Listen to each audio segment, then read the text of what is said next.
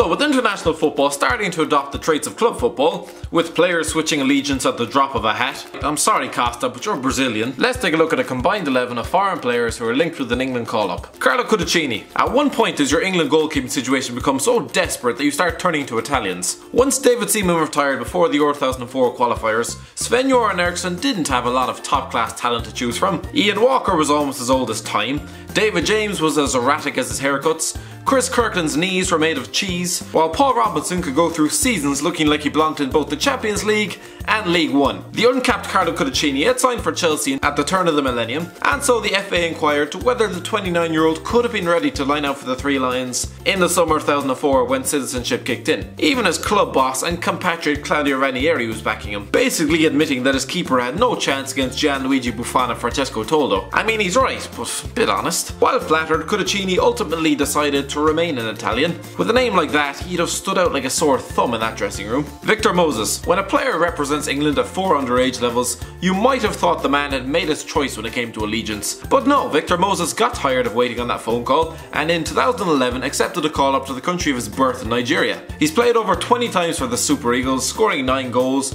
and was even part of the victorious African Cup of Nations squad in 2013. Following his recent strong performances for Chelsea, have England missed a trick? Wes Morgan. Yeah, Harry Redknapp, despite what you might think, Wes Morgan is not actually English.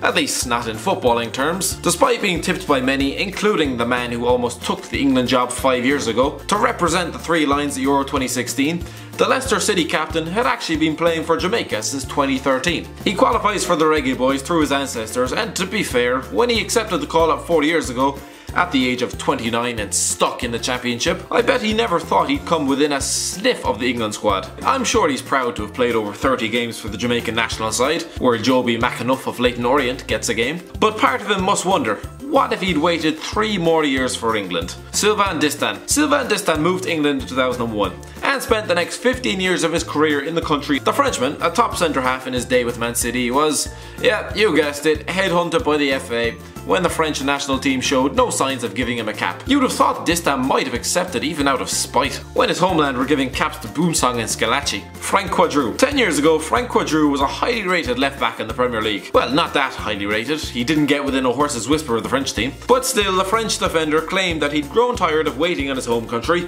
claiming the French selectors must be ghosts. Yeah, Frank, either that or they had Patrice Evra and Eric Abidal in the Champions League every season. Could be that, or yeah, could be the ghost thing. Quadroux added that while changing nationality would be a difficult decision, having signed for Middlesbrough in 2002, he might be tempted by the presence of his old boss Steve McLaren as England manager. Trust me Frank, you didn't want any part of that. You have to give him credit though. 2 years earlier the man had rooted around for the remains of his Irish grandfather to shove in Brian Kerr's face, hoping to represent the boys in green. Frank Quadroux. Yeah, sounds as Irish as they come. Mikel Arteta. If Mikel Arteta was born in any other country in the world, he'd have been capped. How a man of his talents has gone his entire career without playing a single minute of senior international football is insane. But then again, it begins to make a bit more sense when you realise that his career coincided with the most successful period in Spanish football. Arteta arrived in England with Everton in 2005, and after cheering on his compatriots through the TV for 5 years, was approached by Fabio Capello in 2010. A FIFA law stopped the switch in its tracks, but the Everton man was so desperate to play international football that he even took the case to court, claiming that he was half ready to go to war with FIFA. In the end, he gave up, accepted he couldn't beat the system, and retired without a cap to his name. Steven Nzonzi. If you ignore his second name, Steven Nzonzi might have passed for an Englishman. The Frenchman is flying ever since he left England 2 years ago, having won the Europa League with Sevilla and now finding himself linked to a host of top clubs. Sam Allardyce, being who he is, was always going to treat international football like any other job, returning to his old clubs to fetch his former players, refusing to let the obstacle of nationality stand in his way. The shortest lived England manager in history did make an inquiry for the uncapped Frenchman, who had been living in England for 6 years, but 6 France under-21 caps, gained whilst earning a living in his homeland, were used as grounds to rule him out. Lewis Holtby. Lewis Holtby is an Everton fan, son of a former British soldier who had found himself stationed in Germany. Unlike many names in this list, the former Tottenham midfielder could have pulled on the England jersey through a paternal lineage, as opposed to simply lounging around the country for 5 years. The man has been capped 3 times by Germany, but had England acted a bit sooner, they could have had the Hamburg midfielder lining out for them. Adnan Januzaj. Remember when Adnan Januzaj scored a couple of goals against Sunderland, lit up a gloomy Man United season, and had about 5 countries wrestling over over his passport. Now he'd be lucky if he receives another international cap in his life. Januzaj caused all sorts of controversy when Roy Hodgson claimed the FA were monitoring his situation with a view to calling him up once he had obtained residency citizenship. The man's name looks like it belongs in a crossword, so to have him line out alongside James Milner at international level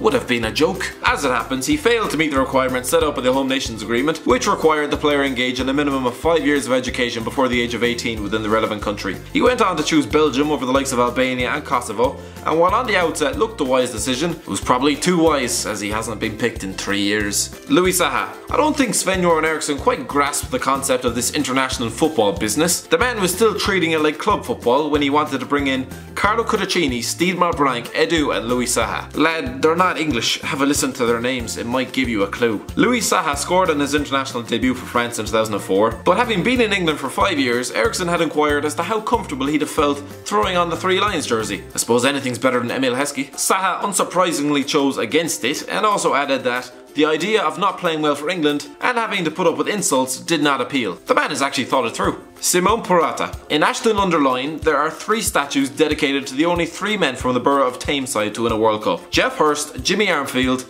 and Simone Purata. Yep, you don't win a World Cup in 60 years, so you try and cash in on another country's success. Purata, a man with 48 caps and with a name as Italian as ravioli, was born in Ashton-under-Lyne to Italian parents and lived in the country for the first 5 years of his life, before moving to Italy in 1982. Had he not immediately chosen to represent Italy, which was probably the smartest decision of his life, the man could have been lining out in a midfield with Steven Gerrard and Frank Lampard, and won absolutely nothing.